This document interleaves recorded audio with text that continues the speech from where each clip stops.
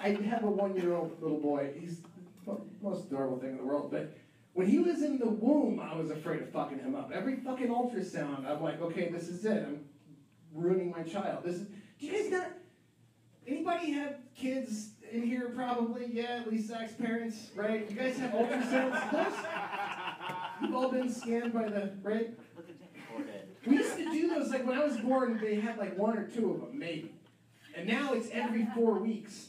And it lasts for like an hour and a half, 2 hours at a time. They're just searching, probing this little fetus in there. Oh, look at all the things we can tell. Oh, we can tell what genetic disorders that he's susceptible for. And look at his blood type and how his kidneys are retaining fluid. And you're pounding high-frequency sound waves into a fucking fetus. It disrupts the tissue. It heats the bone, which bakes the brain. And it sounds like a goddamn freight train in the womb. Yeah, that's a good idea.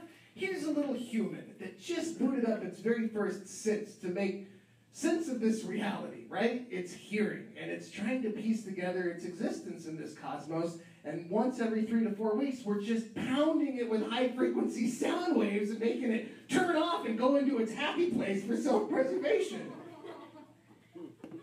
And then years later, it's like, Johnny, I don't know why he does this, he never turns around, Johnny! And they call it autism, but it's not.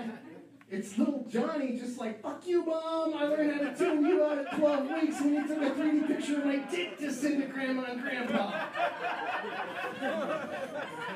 You're looking for a cause. Maybe there's a correlation there, I don't know.